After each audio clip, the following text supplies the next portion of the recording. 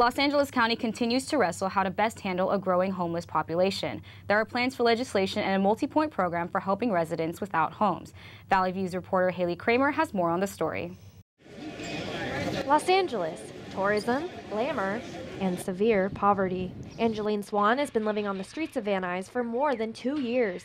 She once found a job on Craigslist, but it ended up being a fake. She also rented a room, having no idea that she and the other tenants were about to be evicted. I moved in on January 1st, and the police moved me out on January 6th. Swan is just one of more than 44,000 homeless LA County residents. That number may have grown.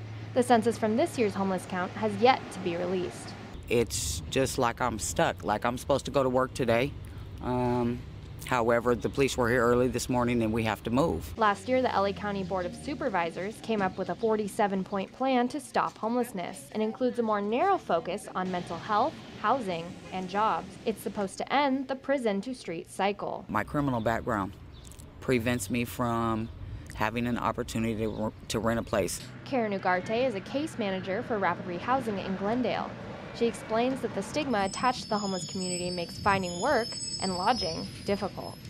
Honestly, finding the housing is the hardest part. A lot of landlords and owners don't want to work with this population. New problems have come to light since the initiative was approved in February. Mayor Eric Garcetti says the $100 million budget for the 47-point program won't be enough.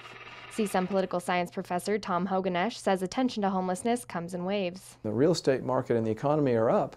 There's more money floating around for these kinds of services. But when the economy tanks, it's the first thing to get cut. The county plans to create a homeless tax in order to bring in consistent revenue. Meanwhile, Swan says not everyone living on the street chooses to be there. In spite of a rough road, she has created a cleaning service and works every day. I've been raped, robbed, beaten, battered, and bruised. Not broken, though. LA County supervisors are handing this spending decision over to voters. The new homeless tax will be on the November ballot. I'm Haley Kramer, reporting from Van Nuys.